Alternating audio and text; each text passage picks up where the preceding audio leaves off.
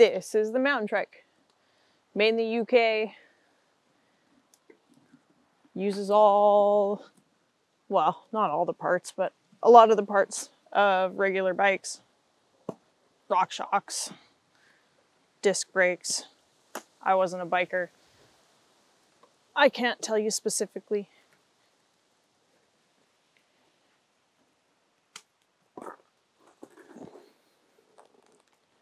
Transfer is a bit of a jump, but worth it. It's a good idea to have a strap in front of my feet too, going down hills, but we'll be fine.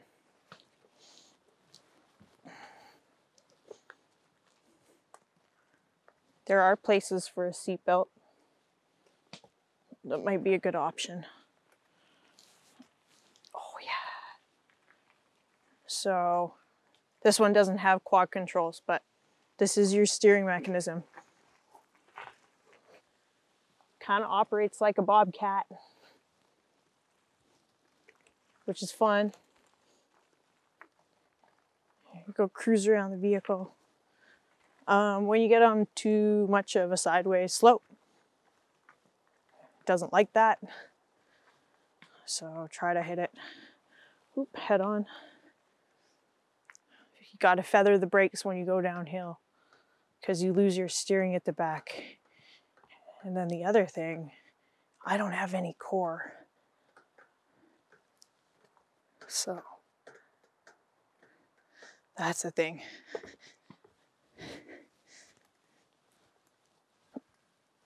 But I know how this one works, which is cool.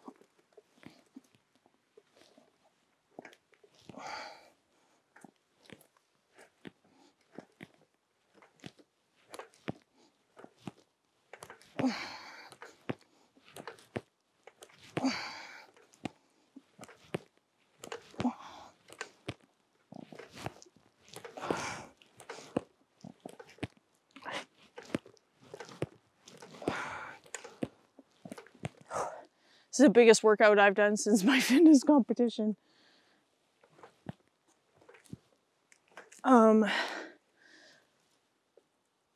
No way I'd be getting up that hill in my day chair. Down, fine, but up, no. Down in this thing, I'd want my feet strapped at the front.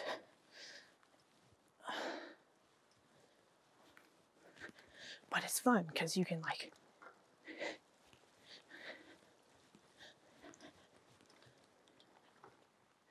do the fun tricks.